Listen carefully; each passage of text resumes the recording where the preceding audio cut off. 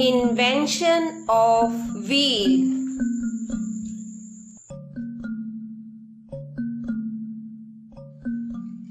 Pinky and her mother are going to the neighboring village in a bullock cart. Pinky is enjoying the ride. She tells her mother that it must have been very difficult for people to travel before the invention of the wheel. Her mother agrees and starts telling her that in earlier times men used to cover long distances on foot.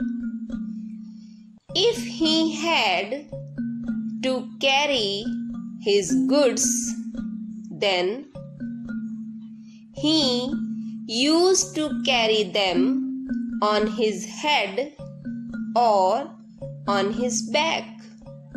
Then he started using animals to cover long distances or to carry his goods.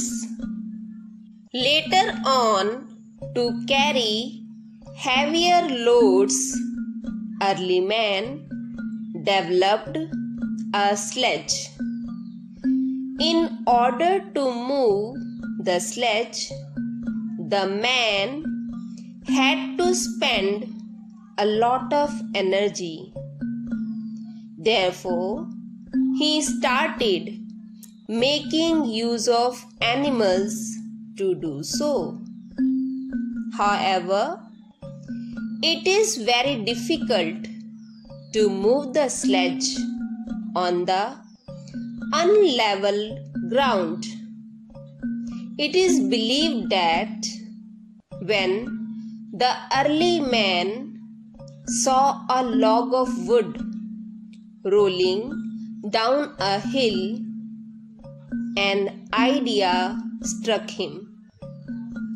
He thought that if he puts a log of wood under heavy objects, it would be easier and faster for him to move them.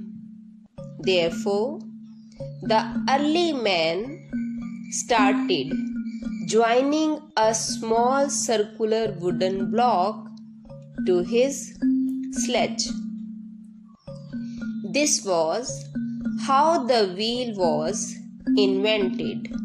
The invention of the wheel brought about many changes in the life of man. Later on, bullock carts, horse carts, motor cars, buses, trains, and airplanes were made with the help of the wheel.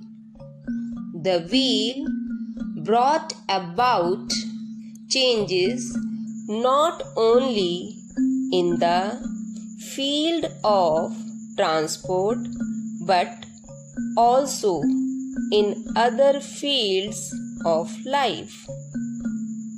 For instance, the spinning wheel, potter's wheel, ship wheel, wheel for drawing water from well, etc. all make use of this great invention. Later on, the wheel also started finding its use in machines, which makes our life easier.